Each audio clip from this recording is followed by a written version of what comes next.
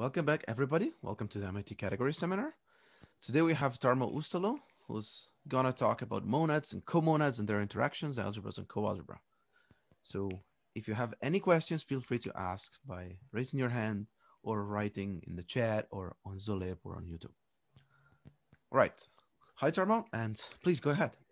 Hello, Paolo. Thanks for the invitation. I hope the sound is okay, right? It seems so, yeah. Yeah. So I'm going to talk, as Paolo mentioned, about monad-comonad interaction laws. I'm going to explain what it is. It is something we've been playing with for some time now with Shinya Katsumata and Ezekiel Rivas, also in connection with monad algebras and coalgebras, which is a more recent work together with Niels Voorneveld. So it's a mixture of some category theory and some programming language semantics. And the motivations come from programming language semantics, in particular, effectful programming. So functional programming with outside world effects, such as state or non-determinism, exceptions, etc.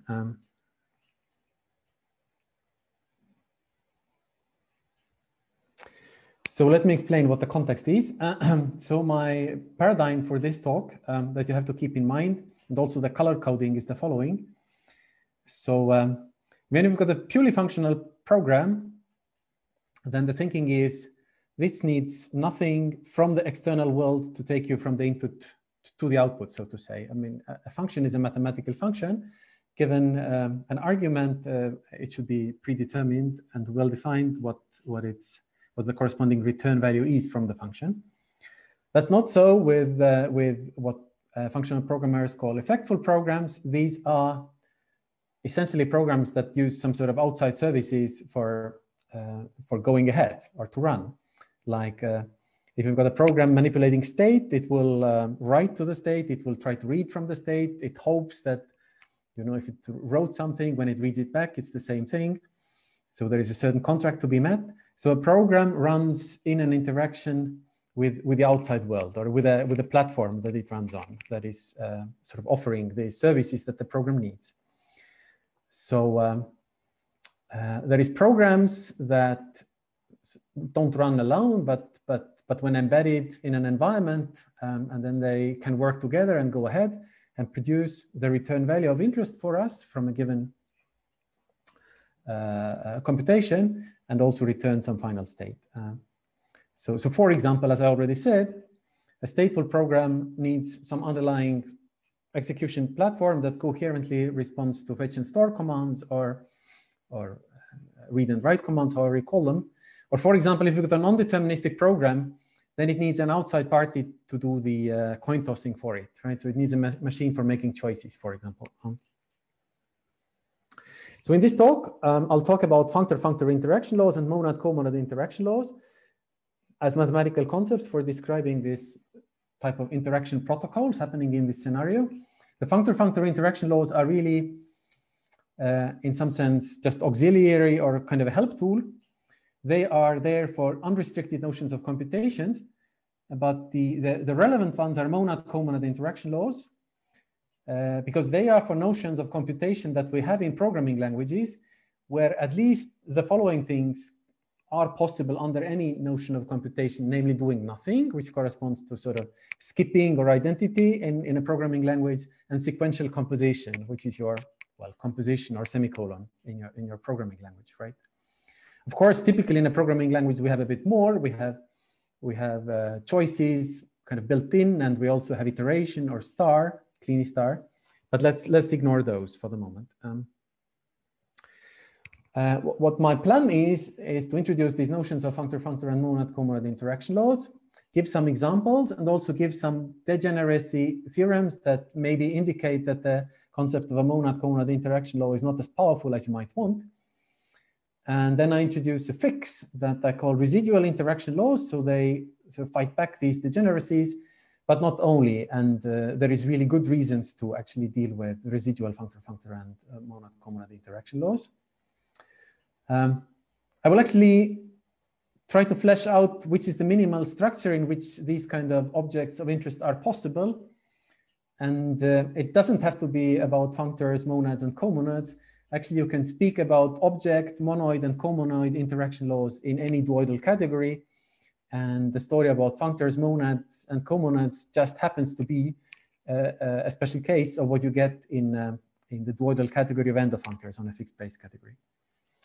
Then I'd like to introduce a coalgebraic perspective into this. So combine monad and comonad interaction laws with monad and comonad algebras, coalgebras. And then I'm interested in the following thing, like given a programming language, then that comes with this notion of effectful computation that we want to work with. What is the sort of universal machine, or what's the universal notion of environment with which I can always canonically have interaction with? This, of course, turns out to be about some sort of universal objects. And here I need to introduce the concepts of dual and Sweedler dual that sort of generalize these concepts from algebra of all places. And then I show you some examples of those. So I might not get to the last two bullet items, but maybe I will. So we'll see as we go. What is a functor-functor interaction law is a very simple thing. I keep working in one fixed base category C, which I take here to be Cartesian with finite products. But actually the whole story also works with just symmetric monoidal. In examples, always think that this category C is sets, that's intuitive. And then an interaction law between two functors is nothing else than two functors, f and g. F embodying a notion of computation, g embodying a notion of environment. And then a certain natural transformation, namely one with components phi xy, which go from fx times gy to x times y. How are we supposed to read it? X you think of as any given set of values that you want to run your computation over. Y you want to think of as any given set of states that your notion of environment operates on. So F is then this notion of computation, G is the notion of environment, and Fx is the type of computations over a particular set of values, and Gy is the, well, I already said type. Types and sets are synonymous for me because I've got a type theory background, but here just think set. So Gy is a set of all environments over a state. And the idea is then if you've got a computation and an environment, these must be able to work together such that you, in the end, you extract the value, which is then the return value from the computation, and you also extract a final state of the environment. So this Gy is a set that actually includes the initial state and information about how the environment evolves. Let me give you an example, then you get a feel for how I think about it. So here's one. Here's my F, here is my G. This is how they are defined. And you will read them like this. So Fx is the type of computations that in the end are supposed to return a value from X. But what the computation does is it first outputs an element of type O. So that's part of the information in there. And then it continues. Let me see if selection works. Not very well. Okay, let me not do it. I'll just go like this. And then it continues as a computation that lets an external choice happen. But then depending on the outcome of that choice, it either goes to the left or to the right. If it goes to the left, then it wants to have some input, a value from set I, and then it continues and returns a value from X based on that information. If the external choice is made differently, it goes to the right, just outputs some token from O prime and returns with a value, some value in X. Yeah, so this is the type of these computations, and they interact well with environments of the following type. So F as the first thing wants to do output, G as the first thing wants to do input. So the computation wants to output something, the environment is ready to grab it and then go and make a choice. Now internally for the environment to go to the left or to the right. If it goes to the right, to the left, it outputs an I, which is the one that the computation wants to input. and goes on to some state in Y.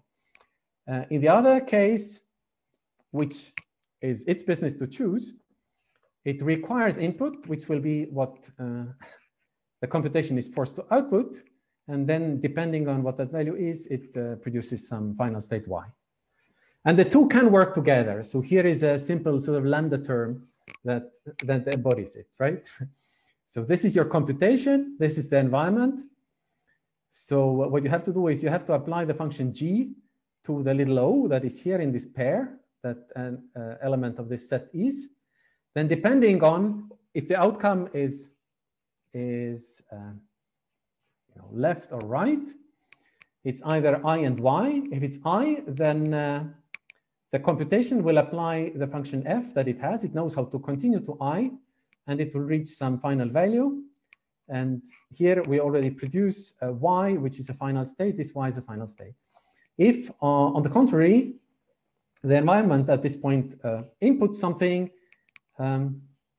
then this must come from the output from the program. So this is this O prime here. H, the function that the environment wants to run, is applied on O prime. This is the final state, and what is returned is the one that is fixed here. It's this little x here.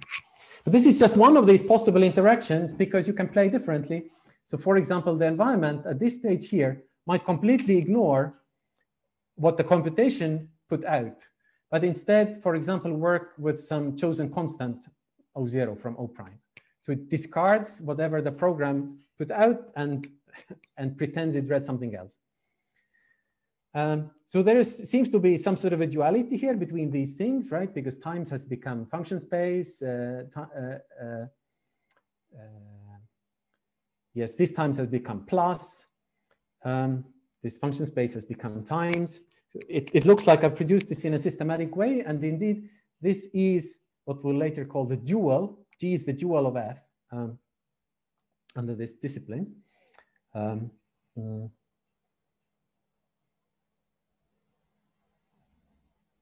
Yeah. But we can even take some different G.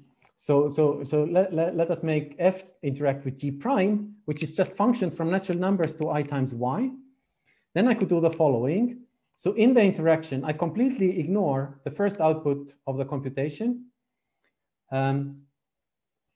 Actually, I also ignore whatever the computation is willing to do if the choice goes to the right. Why? Because I'm just, G is the environment. G just is always applied to 42, which is a number. And we just produce some I and Y, which correspond then to the case of going to the left. So the environment hasn't told this to the program, but it actually always chooses to go to the right. And it's going to ignore the first output from the program. So this is also a valid interaction.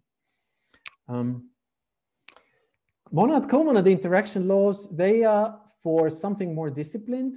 Namely, they are a notion of interaction that works well with doing nothing and composition. So you do not put two functors to interact, but the monad against the comonad. And an interaction law then is a monad and a comonad, and the natural transformation, similar to the one that we had before. So I need to go from T of X and D of Y to X times Y, naturally in X and Y. But there are also conditions. The legend is the same. So given a computation, given an environment, I want to produce a final value, so a return value and a final state of the environment. But you kind of hardwire the idea that if the computation was actually doing nothing, so the computation was going from X to T of X using the eta of the monad, yeah, the computation is really trivial. It's a value viewed as a computation, then nothing should happen. So injecting a value into a computation, making a computation like this, then interacting should be the same as just taking the environment, discarding everything from there, just keeping the initial state, and the final state is the initial state. So that's sort of compositionality with respect to doing nothing, and then compositionality with respect to sequential composition is the following thing. Suppose I've got a computation over computation. So the idea is really one computation following another. I could just see it as a computation simpliciter and then interact, or I could take my environment, blow it up into an environment over environments, which is like an environment is intuitively like a node labeled tree, more or less, where the nodes are labeled with states. And what you do is you take this tree and you replace every node with a subtree rooted that node. So every state will know what is all of the rest of the environment from that state on. So you do this, then you apply psi to the outside t's and d's, and then to what is left, so the inside t's and d's. So it's basically saying that interacting with a sequence of computations is the same as interacting with the first part followed by interacting with the second part. Let me also give you some examples of this. They are now really from programming semantics. So one that it really is a monad-comonad interaction law is the following. You take T to be what is known as the reader monad. So it's just function space S arrows X for some fixed set S. The comonad is S0 times Y for S0, also some fixed state. And then there is some fixed function S0 to S. The legend now is the following. As before, the X's and Y's, X is always my set of values that the computation is working with. Y are the states of the environment. Here, perhaps I should then kind of emphasize that they're like control states of the environment, because there is also another notion of state. So the state is paying some store service, which is readable only, but not writable. So S0 are the states of the store from the point of view of the environment. S are what the computation can view of them. So it's some sort of a projection. And this projection is done by this little c here. And of course, the two can interact. So when this guy wants to read a state, this guy is happy to provide a state. This reads the state and finishes with a value in X. This guy provides as output the current state of the store and finishes in this control state Y. And there is a variation of this where you both read and write. So you model readable, writable state in programming semantics with what is called the state monad. A simple monad that arises from the adjunction between product with a fixed set and exponentiation. This is the monad, and this is the corresponding comonad here, which is the universal one here, in this case, interacting with this one. Some people call it the co-state comonad. They use different state spaces. One uses S, the other one uses S0. And again, the idea is the same. So the environment can hold of some store, can have hold of some store, and the computation can only work with some view or projection of the store. So these data have to be there. So from a state of the store, you can extract the view, but also from a state of the store and the new view, you have to get the new state of the store, which is like updating the store. And they have to satisfy certain conditions, which are those of a very well-behaved lens, which is a very popular thing now in applied category theory, I reckon. So this is another case where you can interact. And this is also kind of obvious how it happens, because when this guy wants to input, this guy wants to output. When this guy wants to input, this guy wants to input, this guy wants to output. So the two can work together nicely. And really the two conditions that we had here, the equations, they are fulfilled. Now, monad-comonad interaction laws, as you would expect, would be monoids in some appropriate place. To say where they are monoids, I have to say what the map is between two functor-functor interaction laws. And it's the following thing. So given two interaction laws, fg phi and phi prime g prime phi prime, it's just a pair of natural transformations. But now something interesting happens. One is in the forward direction from f to f prime. The other one is in a backward direction from g prime to g. such that this diagram here commutes. Now, any one of you that has seen two spaces will say how this resembles the notion of a map between two spaces. Indeed, it does, and I will get back to this point. But for now, I've defined what a map is between two functor-functor interaction laws. So they make a category. This category has a monoidal structure, which is based on composition of functors. I haven't shown this here, but it's easy to work out. And then you get that these two categories are isomorphic. On one hand, monoid objects in the category of functor-functor interaction laws, and on the other hand, monad-comonad interaction laws. These are nice, but there are also some degeneracy theorems. So one thing, for example, that happens is that for certain types of monads, the interacting comonads can never be interesting, or they are maybe less interesting than you would expect. So the first type of degeneracy is here. If your base category is extensive, which roughly means it has coproducts that are well behaved, then you have the following thing. If the functor f, if a functor f has a nullary operation, which means, by which I mean, it comes with a family of maps 1 to fx, naturally in x. The underlying functor of the maybe monad is an example here, because the maybe is 1 plus x. So we clearly have a map from 1 to 1 plus x, naturally in x. That's one case. Another case, if you've got a functor that has a binary commutative operation, by which I mean a family of maps like this, naturally in x, such that this diagram commutes. So here multisets is an example, because if I take two elements of x, then there is an obvious operation that takes two elements and makes a multiset out of it. But if I swap them, I do get the same multiset, non-empty multiset. In both of these conditions, whether when f comes with a nullary operation or if it comes with a binary commutative operation, it turns out that whichever functor g it interacts with, g has to be isomorphic to constant 0, which doesn't sound very interesting, because then, of course, your interaction laws are trivial. Another thing that also happens is a binary associative operation is also bad. This cannot be stated for functors. That has to be stated for monads, because the associativity operation requires equating not just two operations, kind of, but two terms.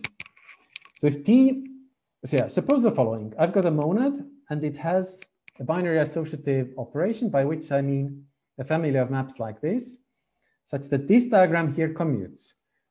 What is the diagram? There is 3 ways of putting 3 elements of x into tx.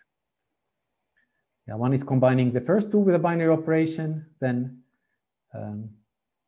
getting to tx, then combining 2 tx's. I also use eta, or the other way around. So these correspond to 2 sides of the associativity operation, of the associativity equation. And an example here would be that T is non-empty list.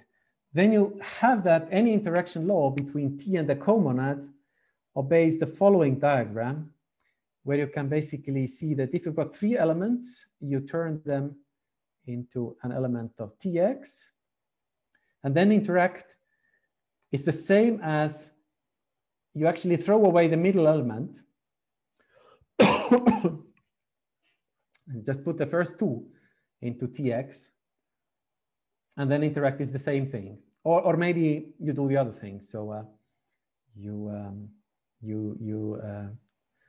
again, you throw away the middle thing. This just the same way of stating the thing here as above, but using associativity differently. The associative law of the base category. Then, yeah, you get, for example, that when you interact with lists, then the interaction law really can only see the first and the last element of the list, of the given non-empty list, but not any of the middle elements, which feels a bit weak. So that's like non-empty lists are one way to model non-deterministic computations. And then it turns out that if you use interaction laws for them, they can only ever look at the first and the last outcome of your non-deterministic computation, but not any of the middle ones. You can counteract against this by involving a second monad. So given some monad, typically you would perhaps use one of these monads that give these degeneracies like this maybe or error monad, non-empty multiset. The last one actually, yes, or full finite multiset. That's possible. You could also use lists here. Then the residual functor-functor interaction law is as before, but you have this R here. So what comes back from the interaction of two computations will be a new computation according to the notion of computation R. So a typical example could be that, I don't know, maybe you have a computation that works with a state, but can also throw exceptions. So it's a combination of maybe and state. You can't really deal with a constant that comes from maybe. So that is left. So the residual monad is maybe, but the state effect is dealt with in the interaction. So the game now is you've got some effectful computation. The environment, which is the service for your effects, deals with some of the effects, but some of the effects are left. So for example, the state effect is dealt with, but the exceptions after that are there. So that's for functor-functor, but of course you can also formulate it for a monad and a comonad. Then the game is you start with a computation that is an element of T of X, where T is a monad. You start with an environment, which is an element of D of Y, where D is a comonad, and you get back an element of R of X times Y, where R is this third fixed ingredient here, which is a monad again. Now,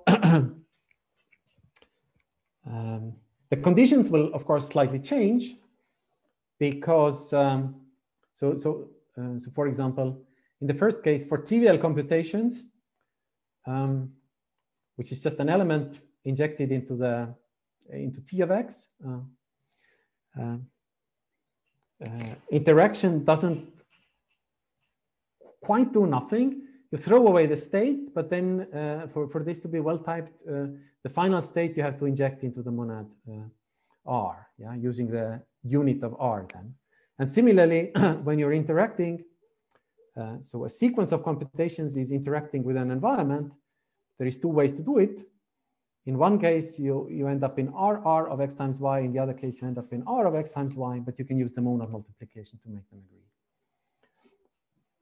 And then, of course, these are residual monad-comonad interaction laws. They are monoids in the correct category, correctly formulated category of R residual functor-functor interaction laws. Now, already said this is similar to choose spaces, right? So let's uncover this structure. To uncover this, we have to use the Day convolution. So the Day convolution of two functors f and g is given by this coend. Bullet here is copower. If the coend exists. And it turns out that the following is true. These categories are isomorphic. On one hand, are residual functor-functor interaction laws. And on the other hand, choose spaces on the symmetric monoidal category of endofunctors on our base category with respect to the symmetric monoidal Day convolution structure, where you take choose spaces with vertex R.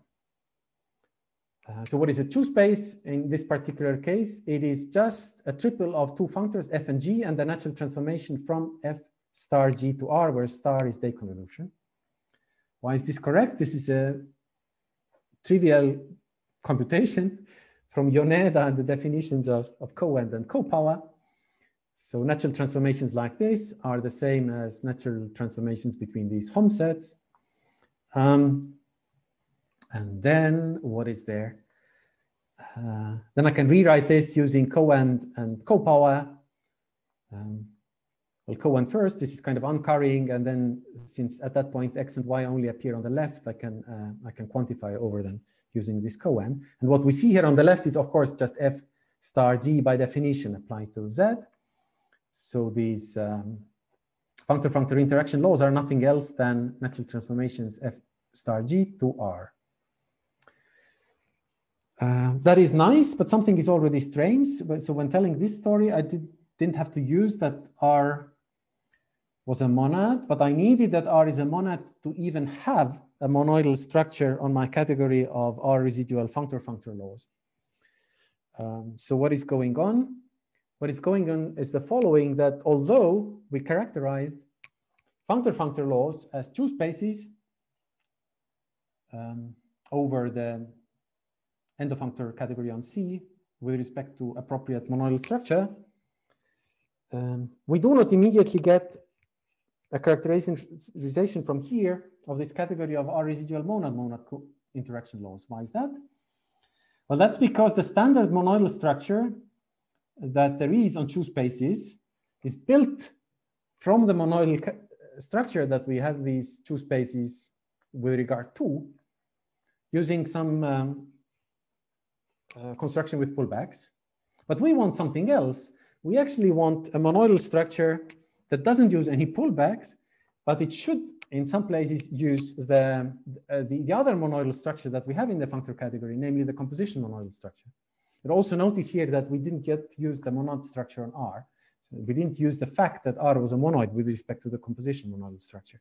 So what's going on is the following. These residual interaction laws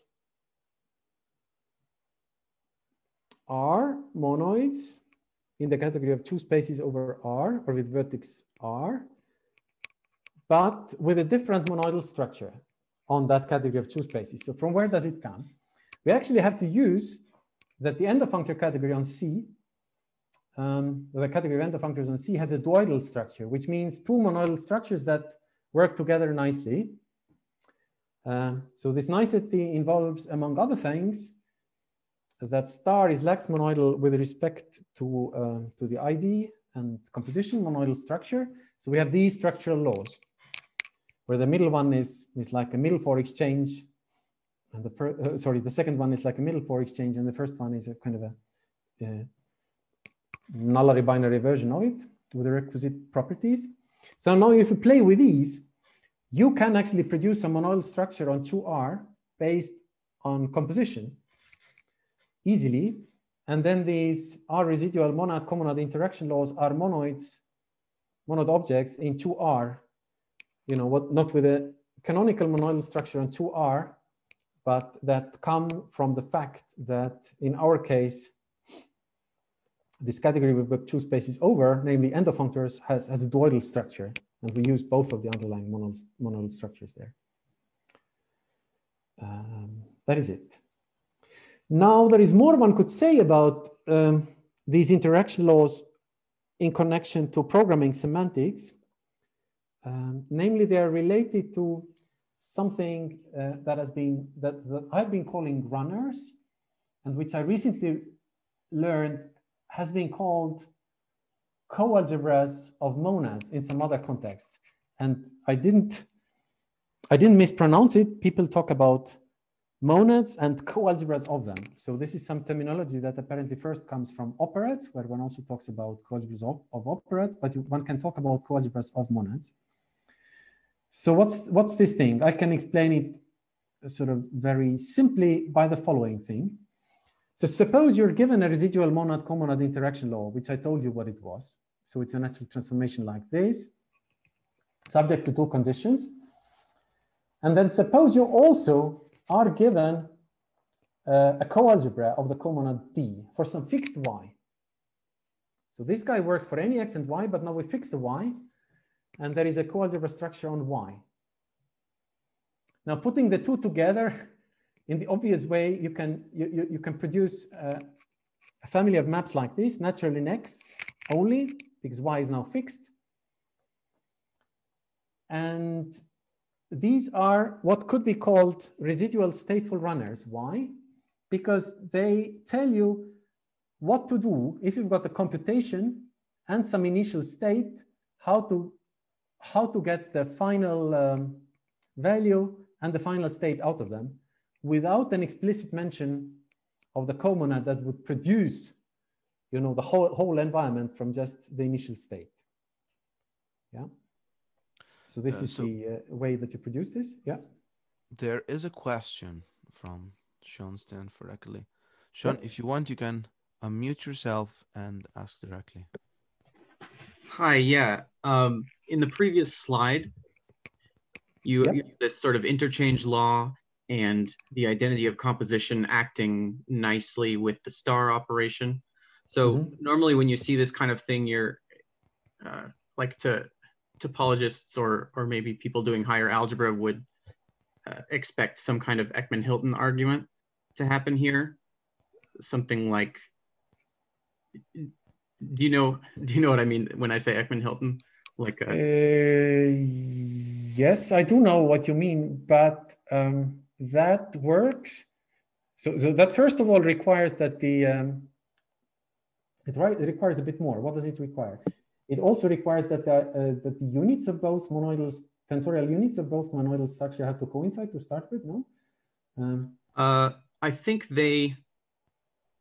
perhaps they end up coinciding as part of as a consequence of the proof. I'm not sure.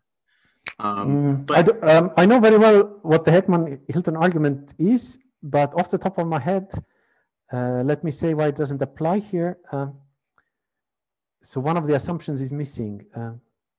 So Joshua Myers is first pointing of all, out that this is an error and not inequality. Yeah, that's one actually. Yeah. So the important thing when you play these games is not to have this thing an isomorphism. Ah, gotcha. Yeah. Thank you. Yeah, exactly. So it's more a distributive law than. Pardon? It's more like a distributive law. It's more like a distributive law. Yeah, I really said lax monoidal with respect. I mean, star lax monoidal with respect to that guy, not what do you call it, strongly monoidal or simply monoidal, right? Yeah. Thanks for pointing it out. I mean, it's always difficult to remember what exactly is the crux here, but it's exactly this. This is needed. So people also use it in other places. So for example, in concurrent clean algebra and sort of the categorical version of it, you've got sequential and parallel composition relating to each other in exactly that way, that you have got a sort of middle for interchange law, which is just a natural transformation, not an isomorphism. And it's a very non-degenerate situation there. Okay, thanks for the question. Yes, so this is one of the things that you can do. And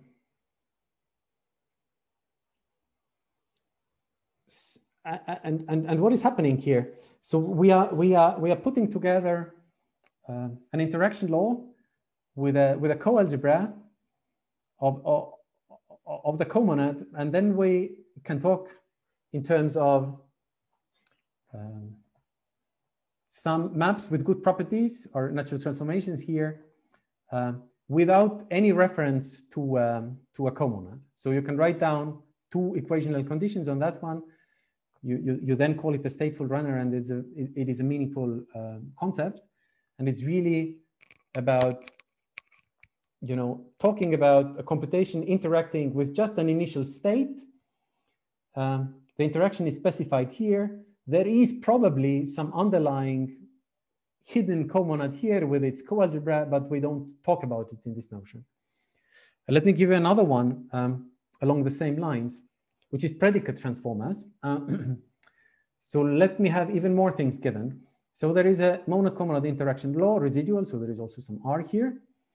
There is a coalgebra for a fixed Y of D, the comonad, which is like a state set together with a coeffect producer. And this guy, really what it does, it takes an initial state and works a whole environment out of it. So from an initial state, it produces a description of the whole evolution of the environment. But then I also have an algebra, a monad algebra for R with a carrier Z. So now I also want to fix some Z. And then there is a map from RZ to Z, satisfying the conditions of an algebra. And then finally, I've got some fixed object X as well, and the map from X times Y to Z. How are you supposed to think about these things? X is the values that the computation operates over. Y is the states of the environment, and Z is the type of is the set of answers that we may want to work with, and then F is something. It's just a given function that allows you from the return value and final state to extract an answer that you are after. In particular, you could think that this set Z is a set of generalized truth values of sorts. Then this is really a value state predicate. Think even Z is Boolean, then it's literally a predicate. You could think of it as a post condition for runs of your computations. So from the return value and final state, it extracts an answer. Given all these things, I can actually make a map F prime that goes from Tx times Y to Z. So here I went from X times Y to Z. Here I go from Tx times Y to Z. So this is like a predicate on the pair of a computation and a state. You would call it the precondition produced from a post condition, like in predicate transformer semantics. How do you construct this thing? Not difficult, right? So given a computation and an initial state, you build the whole environment from that initial state, then you let the two interact. Then you apply RF, which means you transform these pairs of X times Y, which are under R to Z, and then you extract the answer. So it's a very typical thing you might want to do. These monad algebras in programming semantics, they're often called effect handlers in this construct, in this context, because the idea is you've got something that is still a computation. Here it's like a residual computation over these truth values, but finally I want just a single truth value. Maybe it is a non-deterministic computation, right? So under the sort of usual idea of non-deterministic computation applied to decision problems, perhaps this guy should simply take the disjunction of all the Boolean values that sit here in this data structure. I mean, an element of RZ, for example. So it could be a way to resolve a non-deterministic computation finally into a deterministic one again, by just saying, you know, if you had a whole lot of non-deterministic outcomes, at least one of them was true, then the sort of outcome in a deterministic sense of the computation is true. If they were all false, it's false. So where do these constructions come from? It turns out that interaction laws are deeply connected to functors operating on algebras and coalgebras of the monads and comonad involved.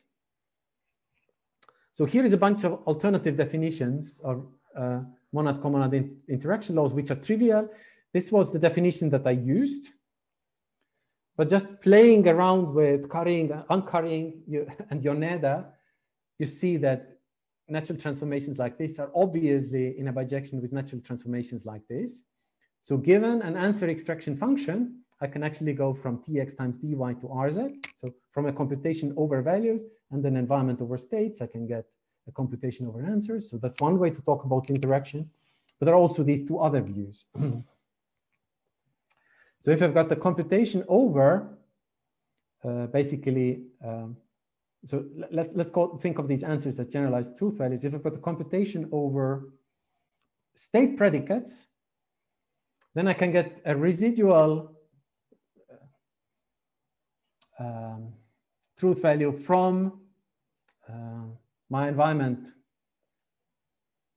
Sorry, a residual computation over truth values from my environment. And yeah, kind of the opposite game here. So this is trivial, but you can use it for something good. It turns out that residual monad-comonad interaction laws are in a bijection with functors that send a pair of what and what to what. So a residual monad-comonad interaction law is this guy here, naturally in Y and Z, subject to two equations. Now I've written it in one of these alternative forms.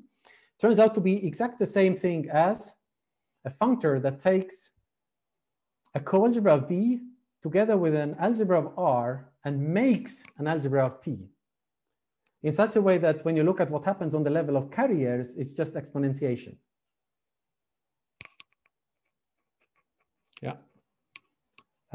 It turns out these things are in bijection also with a simpler thing, namely functors from the opposite of the Kleisli category of D times the Kleisli category of R to Allenberg-Moore of T, where here instead of forgetful you use the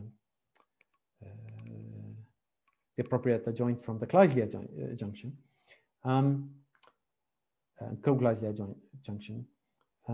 So it turns out that this functor, what it does is fully determined on what it does on co-free coalgebras and free algebras, and that's why this bit holds. We can try to do this game explicitly.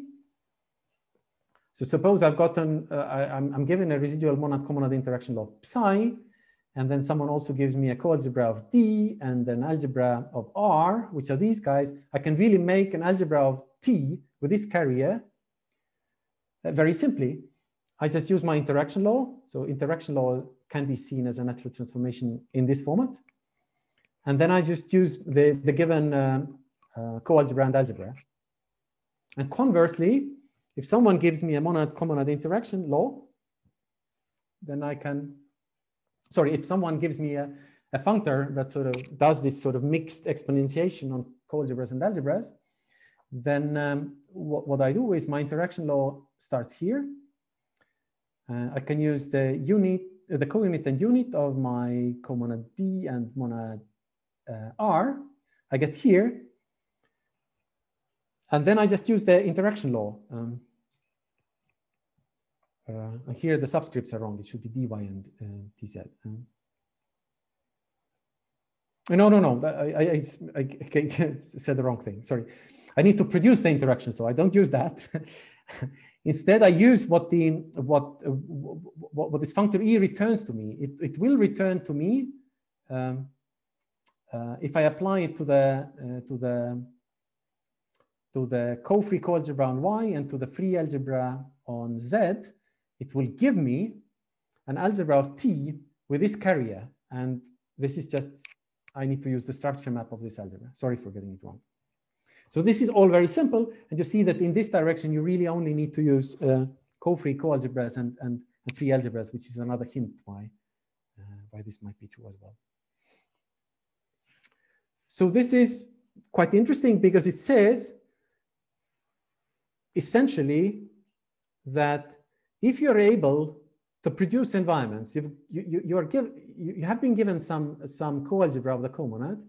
If you're able to handle what comes back, the answers in this residual monad, then you're able actually, then you have a handler, then you have an algebra for T, but with a specific carrier, namely the exponent of the carriers of these two things. So if you can produce environments out of a state set Y, and if you can handle residual computations over answers from the set Z, then actually you are able to handle computations with respect to the original notion of computation over values which are dependencies of answers on states, because that's what the function space Y arrow Z is, dependencies of answers on states, like here. I can, I can work with residual computation, computations in the original notion over these function spaces Y arrow Z for fixed Y and Z. So this is some nice observation, but it turns out that there is actually a finer picture. Namely, I've just said that these monad-comonad interaction laws for TD and R, they are in bijection with carrier exponentiating functors from coalgebras times algebras to algebras. But there are also intermediate versions. Namely, you can characterize these guys as just functors from coalgebras of D to runners of T, and runners are these things that I had already introduced. Or you can also just see these as functors from algebras of R to something else, which have, of course, to be functors from the opposite category of algebras, coalgebras of D to algebras of T, doing the right thing on carriers. But these things are also intuitively seen as a thing in their own right, which we might call continuation-based runners. So this S run T here are R residual stateful runners, which you already saw, and C run DT are D-fueled, we call them, continuation-based runners of T. So what's this game? R residual stateful runners with a fixed carrier Y are natural transformations like this. So you see T and R are in the picture, D is gone. They can be defined as a thing in their own right with some, they have to be subjected to some equations, which I'm not writing out here, but of course they have to sort of say the right thing happens with regard to the units and the multiplications of the two monads. But via currying, you can also say these are a much simpler thing that we know. These are just monad morphisms from T to the state monad with state space or state set Y. And they're not pure state monads, they are sort of R transformed state monads, which is the thing people know very well in programming semantics. And these are the same thing as functors like this. And that's exactly the picture here, right? We want to go from coalgebras to functors from Eilenberg-Moore over R to Eilenberg-Moore over T. So these are stateful runners, whereas in this corner of the picture, I've played the opposite game. So I'm trying to study functors from here to here as things in their own right. And when you look at what they are, they're also something that are pretty well known. So we're talking about functors from coalgebras of D to algebras of T, where on the carriers, this thing should happen. So Z is a fixed set. And we want that if I've got a coalgebra with carrier Y, what should come back is a coalgebra with carrier Y arrow Z. So we exponent Y and Z, exponentiate Y and Z. These things turn out to be the same thing as what might be called D-fueled continuation-based runners. So it's something like this. It's almost like interaction laws, except we're not naturally in X and Z, only in X. Z is fixed, and there is no R in the picture, which should be here in this place where my mouse is, if I was talking about an interaction law. So sort of somewhere in the picture, lurking in the picture, there is morally an algebra of R, but now it's not here. Again, via sort of carrying things around suitably, this one should actually be a single arrow here. You see that these are just monad morphisms from T to what looks like the continuation monad for answer set Z, except that this continuation monad again has been transformed and now with a comonad put in this position. So this construction always, whenever D is a comonad, gives you a monad. So that's another way to put these things. And finally, actually, we can also go to this corner of the diamond. So suppose we already have a fixed carrier, Y arrow Z, that comes back here from any such functor applied to coalgebra and algebra. Can I somehow specifically talk about Eilenberg-Moore algebras of T, whose carrier set is Y arrow Z for some fixed set. So it is an exponent of two sets. Turns out, yes, there is also a running-based view of this. So what is that? Eilenberg-Moore algebras of T with this carrier, you work out what they are. They are nothing else than this. This is very simple to see. Comes from this very basic observation by Koch, I suppose, that algebras of a monad are related monad morphism, from that monad to continuation monad. But here we can specialize it even further because my carrier is not arbitrary, it's an exponent. So I can see these things actually as monad morphisms from T to two isomorphic monads, which this line is wrong. It shouldn't be here. Monad morphism for T to this monad. And what is that? I can take kind of the external version of continuations monad where I do not use a function space or exponent. I just use power. And then I can use this one to transform the usual state monad. So it's like external continuations transformed state monad, where the answer set is Z and the state set is Y. So that's one way to state the monad. But I could start at the other end. I could take the kind of external version of the co-state comonad, where instead of product, I use copower. And then use that one to transform the standard continuation monad for answer set Z. And you get here. And these two sets you can easily check are isomorphic. I'm saying set, but actually it's objects in an arbitrary Cartesian closed category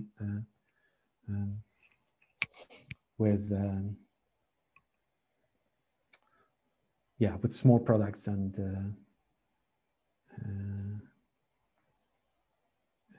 sums, so that we also have all these powers and copowers. So this is some view of these. So the summary of this is there is a lot of connections between monad-comonad interaction laws and algebras and coalgebras of the basic monads and comonads that we talk about here, or the given monads and comonads that we talk about here, but also enter the picture, transformed state and transformed continuation monads in various ways of stating what these things are. So I mean, if you sum up all these four latest slides, there is like 16 or something different versions of how can you state what an interaction law of TD residual with respect to R is. I think I've almost used up my time. I also wanted, maybe I'll just mention, or you stop me, I can quickly go over some points about it. So one interesting question is, given a functor or a monad or a comonad, can you find the universal functor or comonad or monad respectively interacting with it? So I'm looking, for example, in the case of given a monad, I want to see a universal comonad. I'm after this property. So I'd want that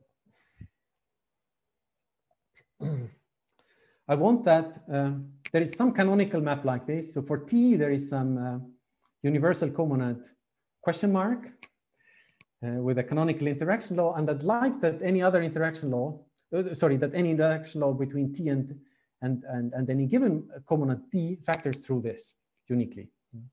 Yeah, that would then mean that in some sense the question mark is the greatest comonad. How you do it has a lot to do with duals, or more generally HOMs, with respect to the deconvolution structure that we have on the endofunctor category, on the category of endofunctors on our base category. So what's the game?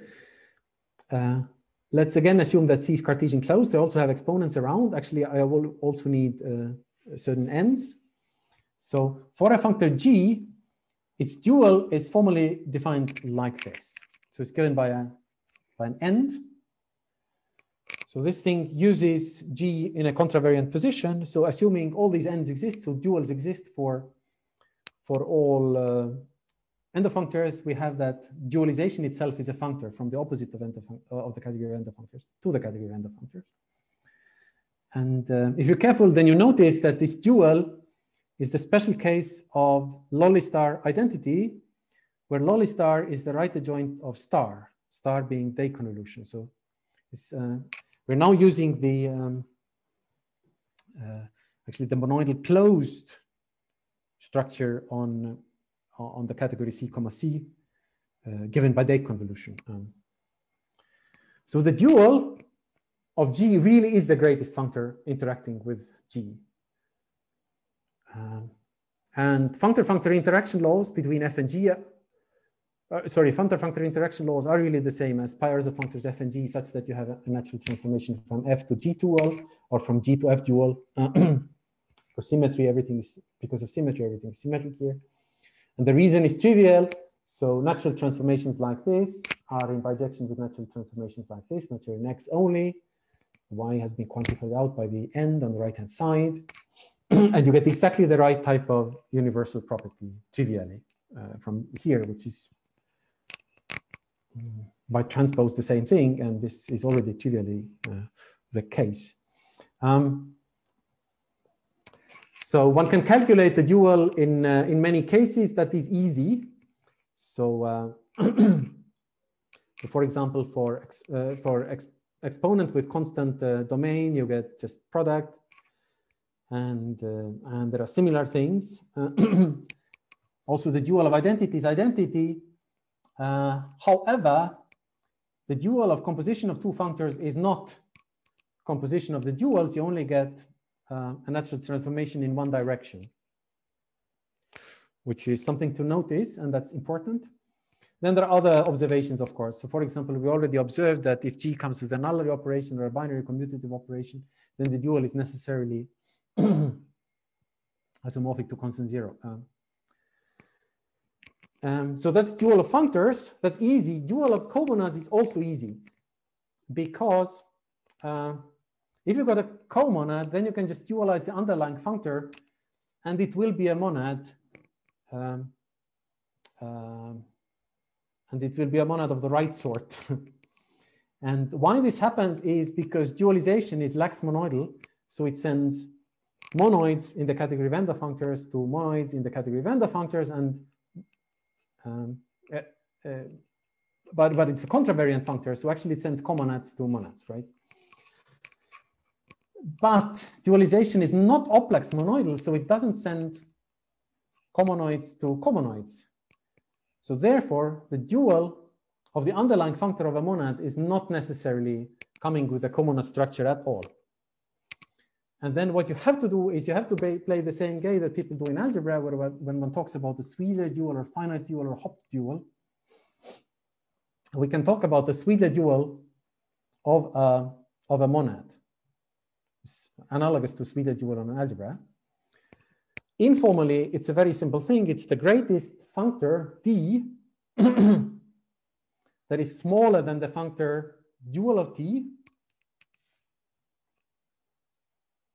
and carries a comonad structure that I here call eta bullet mu bullet, because it's derived from eta mu, the unit of multiplication of the monad structure on T, agreeing suitably with just what you get when you dualize the natural transformations eta and mu. So formally, what you need to do is to do this thing formally, nothing else. So the Sweeler dual of the monad is a certain comonad, and it's defined by a universal property. So it has to come together with a natural transformation, which is inclusion of T bullet in T circ, where T circ is the dual of T just as an underlying functor, such that these two conditions here hold, which basically really say, again, T bullet is smaller than T circ, but it also has these co-unit and co-multiplication like things that agree with what we get when we dualize the unit and the multiplication. And the problem we need the Sweeler dual at all is here. It is that the dual of a composition of two functors is not isomorphic to the composition of the duals of these two. I can only go in this direction. I'd like to have this. Because if that were possible, I could simply take mu bullet to be that composition. but now this is not possible. So we just have to go for these diagrams commuting for some slack that we add here by means of this iota. So this is just to say that it is a comonad that is smaller. Now we have a comonad that is smaller than T circ, but then I have to say that it's also the greatest one among comonads smaller. So any other candidate comonad with the same properties has to be smaller than T circ. That is all there is. And there are cases where the dual and the Sweeter dual don't coincide. So for example, if I just take the, let's take the non-empty list monad. If you just dualize the underlying functor, it is this thing, which I've written here with dependent types. So it is the set of all pairs of a natural number. So, sorry, it's the set of all functions from that take a natural number to a pair of a number in the interval from 0 to n together with an element of y. That is the dual, which one can calculate by the general recipe. But the Sweeter dual is something else. The Sweeter dual is this thing here. So that one doesn't carry the structure of a comonad, and then one has to go smaller, and this one does, and that is the right one. It's similar there for the state. So if for the state monad, for the underlying functor of the state monad, you calculate the dual. This is T circ here. You get this thing.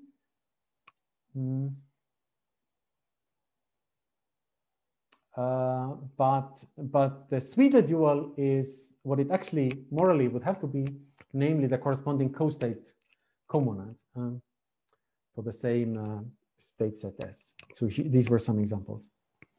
Okay, the takeaway, I've shown you a single framework for talking about computations, environment, and the interaction. That's the first part about monad-comonad interactions.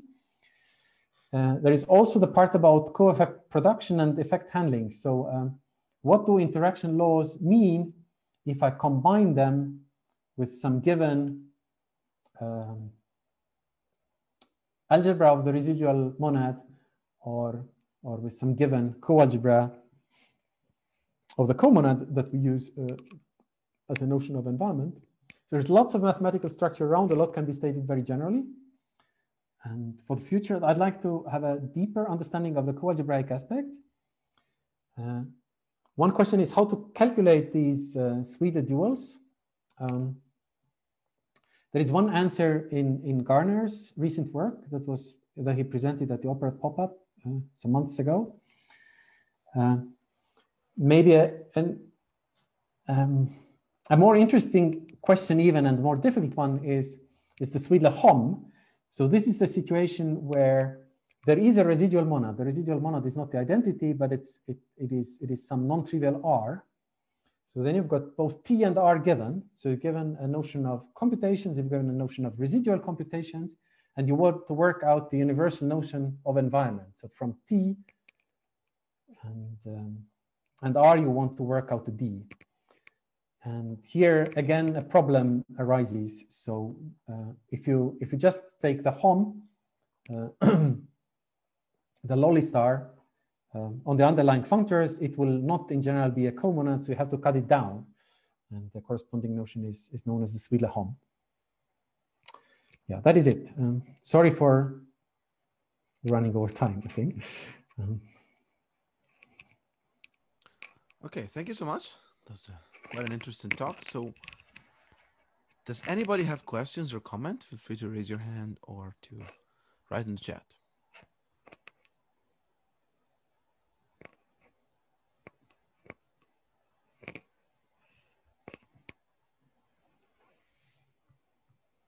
So in the meantime, I have a small question. Could you go back to, I think, what you called the lolly star? Yes, I hope so. Yeah, what did you mean by that? So were you referring to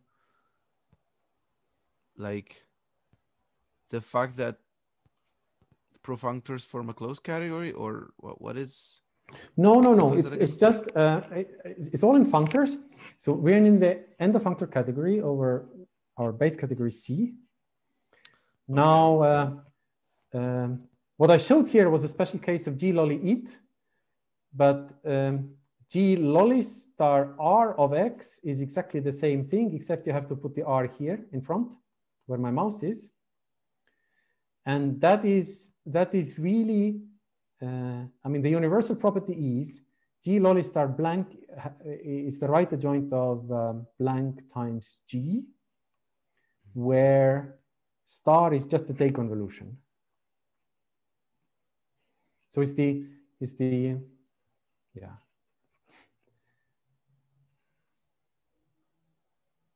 Yeah, that is all there is. I can't even say more. so day convolution gives like you, I mean, with enough ends and coends. Yeah. Exactly. Yes. Well, like in pre-sheets, here it's functors from set to set, but it's the same thing, right? So assuming you've got your ends and coends there, which is of course not always the case. So you have to go to finite tree functors or whatever, or accessible functors in general. But then assuming these things are well defined, this is exactly that. Yeah. I see. So we're imagining C to play the role of sets itself. Yes. I mean, instead, yeah, think C is sets and think we're doing finitary functions. So we're really talking about the day convolution, finitary functors. We're really talking finitary set entofunctors. So we're really talking about the day convolution monoidal closed structure there officially, nothing else. I see. So, okay, is there a question from Halime? Hope I'm pronouncing it right. Has the time of the talk changed? No, it hasn't. It may be that some countries are switching to winter time or summertime, depending on the hemisphere. So I'm not sure that in every time zone of the world, the time of the talk is the same, but in our time zone, it's the same. Yeah. Okay. Anybody else has any question or any comment?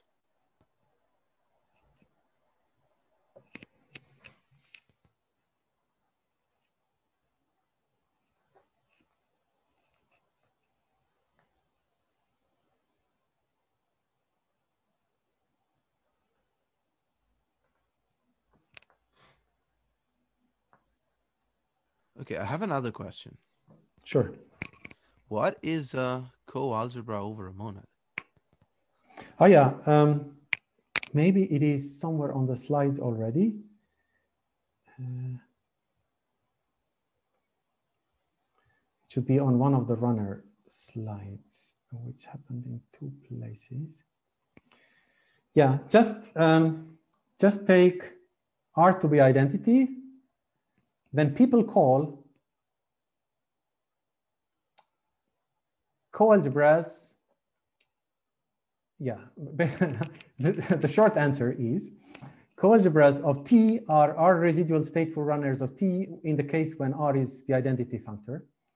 So spelled out, it means you've got a set or say an object Y, yeah, carrier for the coalgebra, and then the structure map goes from Tx times Y to X times Y, subject to conditions mentioning.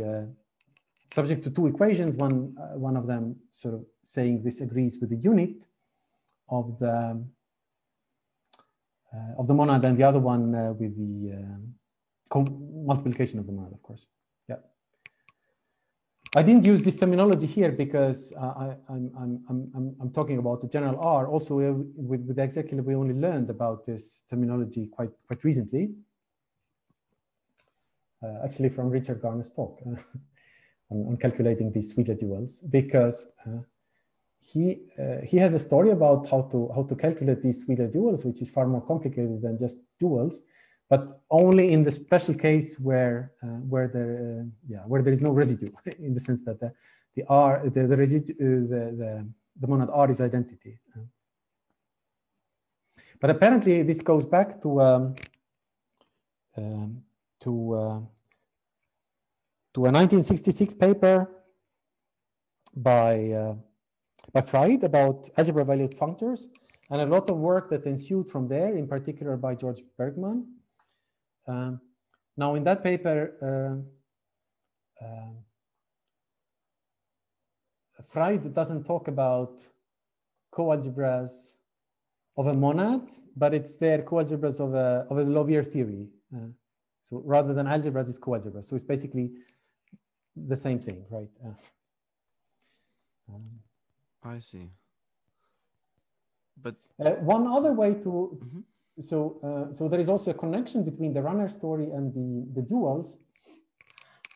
So if T has a Sweedler dual, then a coalgebra of T is exactly the same, or I mean, these are in bijection with coalgebras of the Sweedler dual.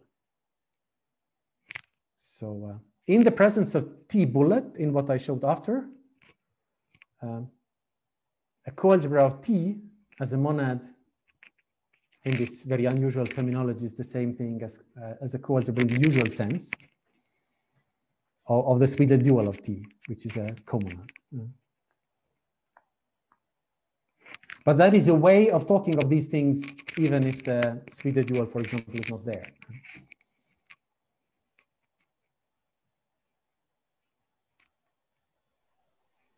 I see. Sean, if you want, you can unmute yourself and.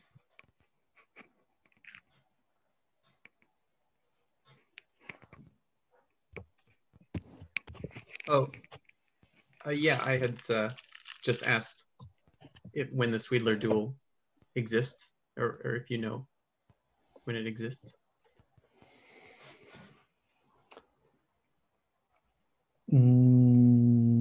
No, honestly, okay. No. In the general case, I really cannot say much here. I mean, for the ordinary dual it's kind of easy. I mean, you need your requisite ends and coends and powers and copowers to be there. So, for example, yeah, accessible functors accessible end of functors will always do. Okay. But for the Sweedler dual, this is trickier. I really don't know the answer. Also, okay. it's very unclear how to compute them in general, especially if R is not identity. I mean, which is the Sweedler Hom then, rather than dual. So, are there some really sort of blunt, sufficient conditions when you know it exists? I mean, you had some specific examples, but are there some sort of small classes where it's known to exist?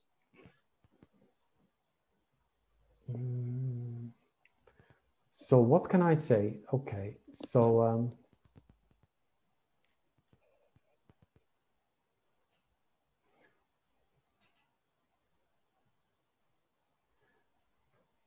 okay, for finitary set monads, they would be there. So if we take C to be set and we are after finitary, they would be there.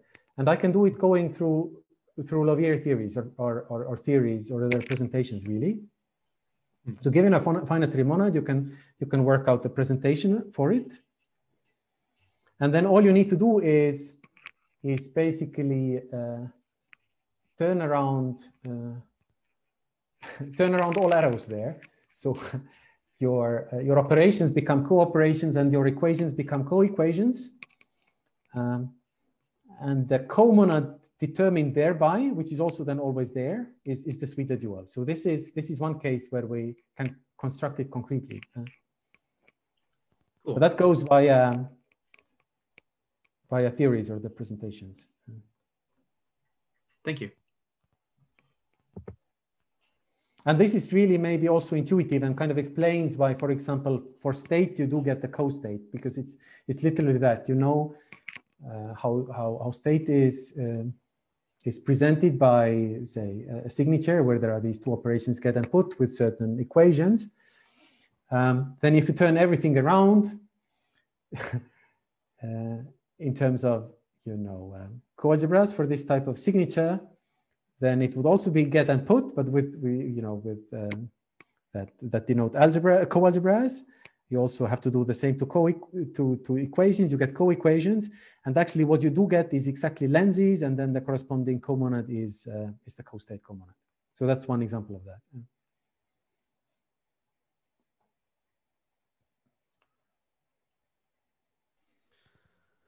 Thanks. Okay, does anybody else have a question or a comment?